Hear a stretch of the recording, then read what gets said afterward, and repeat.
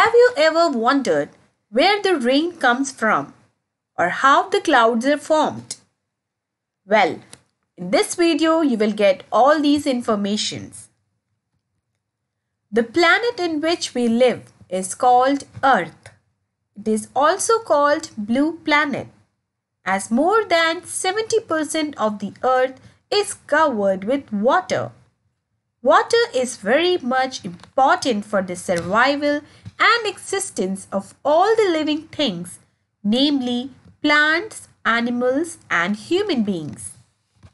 Life is impossible without water. Water cycle. What is a water cycle?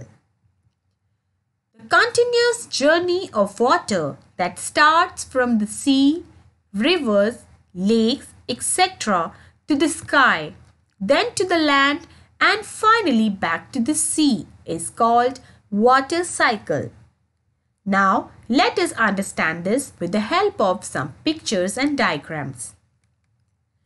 When the sun shines on river, lakes or sea, the heat of the sun changes some of the water into vapor.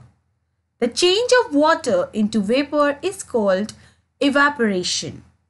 This is the first step of the water cycle.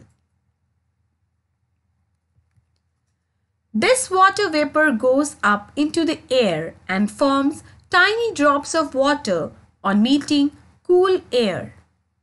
This is called condensation. Many such drops of water together forms a cloud.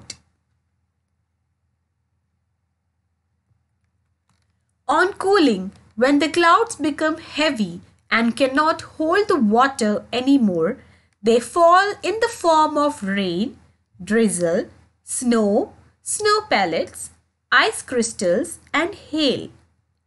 This process is known as precipitation.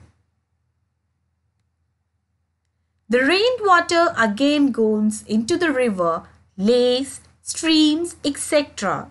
This way, the water cycle in nature goes on and on. Water cycle is a continuous process of evaporation, condensation, and precipitation. I hope now the question is answered from where does the rain comes and how the clouds are formed. And the concept of water cycle is also clear to you. Thank you for watching the video. For more educational videos, keep watching Kids Study Zone.